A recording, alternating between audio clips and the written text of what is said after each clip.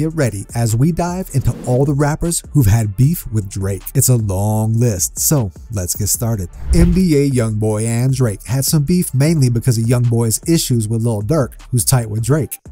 Youngboy felt a bit salty about Drake being friends with Durk and not wanting to work with him, and he said so in his song Fuck the Industry Part 2. Drake cross FaceTime when feeling me, told me that he fought with that, damn, that shit getting me. Then Jay Prince, who's a big deal in the rap world and close to Drake, stepped in.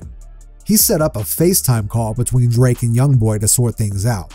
Jay Prince told them to chill and respect each other, saying it's better to move forward than to keep fighting. As you can see, I had a good time kicking it with the homies in Utah. On behalf of the lil homie YB, me and my brother Birdman were able to have a real conversation face to face. We talked about the past, the present, and the future, but most importantly, we left each other with a mutual respect moving forward. Even though I wasn't there for a meeting with Birdman, I must say the Lord works in mysterious ways. With that being said, I must address the song where my name and Drake's name were mentioned. J. Cole, another famous rapper, also got dragged into this. He talked about the whole situation in a song on Drake's album For All the Dogs, basically saying he's cool with Youngboy and people shouldn't believe everything they read online. You see, this drama between Drake and Pusha T, it's like a soap opera with loads of twists. Way back in 2006, Pusha T's group, Clips, dropped a song called Mr. Me Too. People thought it was a sly dig at Lil Wayne for copying their style. And since Drake is Lil Wayne's buddy and label mate, he got dragged into this mess right from the start. Fast forward to 2011, and things start heating up. Pusha T's track, Don't Fuck With Me, had a bit of Drake's song in it, and the lyrics seemed to be throwing shade at both Drake and Lil Wayne. Drake started sneaking in on some sly lines in his songs, and boom, a lyrical tug-of-war began. Mention wedding ring like it's a bad thing. Your father walked away at 5, hell of a dad thing. In 2012, Pusha T goes all in with Exodus 23:1, targeting Drake, Lil Wayne, and their record label. It was all about contracts and label drama, a straight-up call-out. Drake clapped back in 2013 with Tuscan Leather, tossing some shade at Pusha T. Plan to buy your most personal belongings when they up for auction. Man, truth be told, I think about it often, the petty king. But I can tell you, 2018 was when things exploded. Pusha T's Infrared from his Daytona album reignited the ghostwriting rumors around Drake, calling out Quentin Miller, who was rumored to have written for Drake. Drake fires back with Duppy Freestyle, aiming at Pusha T and Kanye West. And then the bombshell. Pusha T's The Story of Adidon. This wasn't just any track. It spilled major tea about Drake, including his secret son. And you're banned from Canada. I thought you was just saying that. Oh, no, I'm serious. And this is all right. How did you know? How did you know you was banned? My manager over here told me. What happened? Yeah. Well, can Ye hit that? I mean, I'm not gonna get into that, but can I Ye can't hit go. Donald Trump? Ye nope, hit Donald. I ain't asked him to do nothing. Nope. Yeah, I'm cool. So you say, all right, let's just be clear. You said. Now let's talk about Drake and Tyga. This beef started cooking in 2014, and it was a mix of snide comments and social media stunts. Tyga kicked things off in a Vibe interview, calling Drake fake. Drake's comeback? He kept it cool and subtle, throwing shade through social media. He started liking photos of Blac Chyna, Tyga's ex, on Instagram. What's your favorite Tyga song? I don't know who that is. You want me to play you some Tyga right now? No. I'm about to. Their music became their battlefield. Drake's Six God and Tyga's Make It Work were like coded messages, each artist dissing the other without naming names. It's like they were talking to each other, but through their songs. But wait, there's more drama. Tyga's relationship with Kylie Jenner got everyone talking. And when Drake started liking Blac Chyna's posts, things got even messier. With social media posts from Chyna, Jenner, and Drake, the drama just kept growing. Tyga, on Twitter, it sounds like you want to fight Drake, bro. He want to fight me. Drake and Jay-Z, kind of like a younger and older brother in the music world. But things got a bit rocky in 2014. Drake said something in a Rolling Stone interview about Jay-Z's love for art references in his songs, calling it kinda corny. Jay-Z didn't take it too well. In his remix of We Made It, he hit back, calling Drake Mrs. Drizzy and standing up for his art, shouting, "Trying to distract you in disguise in the form of a favor. The bar seeing me, watch for the traitors."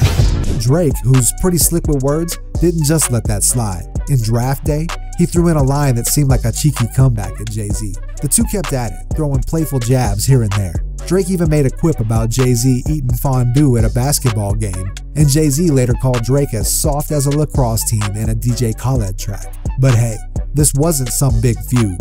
It was more like a friendly competition. They still respected each other. Jay-Z even remixed Drake's KMT during a tour, and in 2018, they seemed to be on good terms again, even posing for a photo together.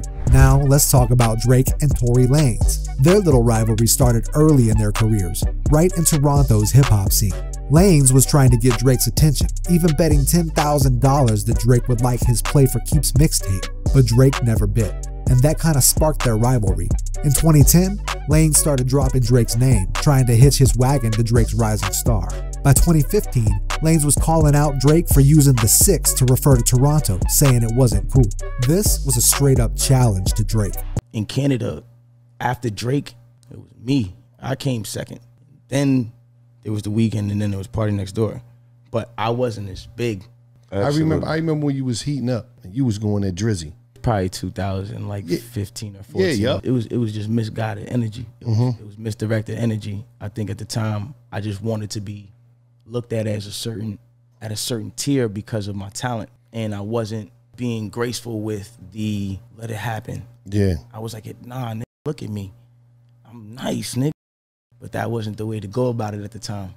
Partnerships, things that kind of strayed away from me because people that didn't want to lose their relationship with the biggest artists in the game at the time had to stay away, but it wasn't nothing that was that serious. You get what I'm saying? So, and at the end of the day, I've always been a fan of his music, and as he's always been a fan of mine. No love lost, you know, it's my dope. 2016 was when things really heated up. Drake's Summer 16 had lines that seemed to poke at Lanez's new Toronto mixtape.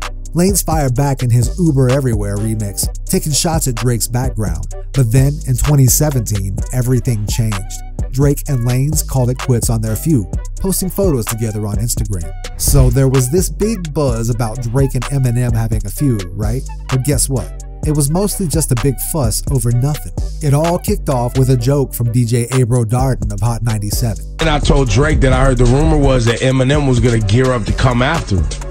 He later admitted he was just kidding when he said Eminem might diss Drake. This little joke sent everyone, fans, social media, you name it, into a wild guessing game. Drake's reaction? He just laughed it off, saying he didn't think Eminem would do such a thing. But he also added that if Eminem did come at him, he'd be ready. This, of course, made everyone even more curious about a potential rap battle showdown. Then things seemed to get a bit more intense when Joe Budden, part of Eminem's group Slaughterhouse, entered the picture. He had criticized Drake's album Views. I think that kid on that album that I heard sounds real fucking uninspired. So people started thinking maybe there was some real tension brewing. But wait, here's the twist. The whole so-called feud came to a sudden stop when Eminem popped up at Drake's concert in Detroit. Eminem rocked the stage with Drake, showing nothing but respect. Drake is always going to be in my good graces because he did something for one of my daughters that I will never forget, and he will always be in my graces with that. And I like Drake. Now, about Drake and Joe Budden. Their beef started in April 2016. Budden, on his podcast, wasn't too kind about Drake's fourth studio album, Views. He said it was uninspired and seemed to think that Drake's producer, 40, was outdoing Drake. Drake didn't take this lightly, and soon we had a full-blown musical back and forth. Drake threw the first punch with a mysterious Snapchat post, and then in his song 4 p.m. in Calabasas, where he sneakily dissed Budden, Budden fired back with his diss track, Making a Murderer Part 1, aiming for Drake. But wait, there's more. During his Summer 16 tour, Drake made fun of Budden's song Pump It Up. We got that good energy going on. I should have brought Joe Budden up here and let him do Pump It Up one time. Pump it up. And just when you think it's over, in April 2020, Drake and Budden seemed to cool off a bit. Drake hopped onto Budden's Instagram Live, chatting about leaked songs and a possible interview. But hold on, the feud flared up again in July 2022, when Drake made fun of Pump It Up on Instagram. Where else, Joey, would you have him going so crazy? So, back in July 2015, Drake and Meek Mill had this huge spat. It all started when Meek Mill called out Drake on Twitter, accusing him of not writing his own raps. The big fuss was about Drake's verse on their song Rico from Meek Mill's album. This tweet set off a lot of chatter in the music world and had fans going wild on social media. Drake didn't say much at first, but then he hit back with a diss track called Charged Up. This song was like a subtle nudge at Meek Mill, addressing the ghostwriting accusations. But wait, there's more. Meek Mill wasn't just going to sit back. He called Drake's track Baby Lotion Soft. So what does Drake do? He drops another diss track, back to back, turning up the heat in their feud. Fast forward to 2018, and guess what? Drake and Meek Mill patched things up. They ended their beef at a concert in Boston, showing everyone they can move past their issues. This was a big deal in the rap world, kind of like a symbol of making peace and moving on. Now let's talk about Drake and Common. Their feud in 2011 and early 2012 had a bit of a twist. It turns out Common was kind of upset about Drake getting close with Serena Williams, who was Common's ex. This came out after they had already traded a few diss tracks. Make no mistake, I'm talking to Drake. Say my name, say my name. No one is around you. Better say my name. Better say my name. Common opened up later, saying his feelings were partly because of Drake's thing with Serena. He admitted it might have been more about emotions than anything else, but it wasn't all about Serena. There was also some tension about respect between the two rappers. Eventually, Drake and Common sorted out their differences.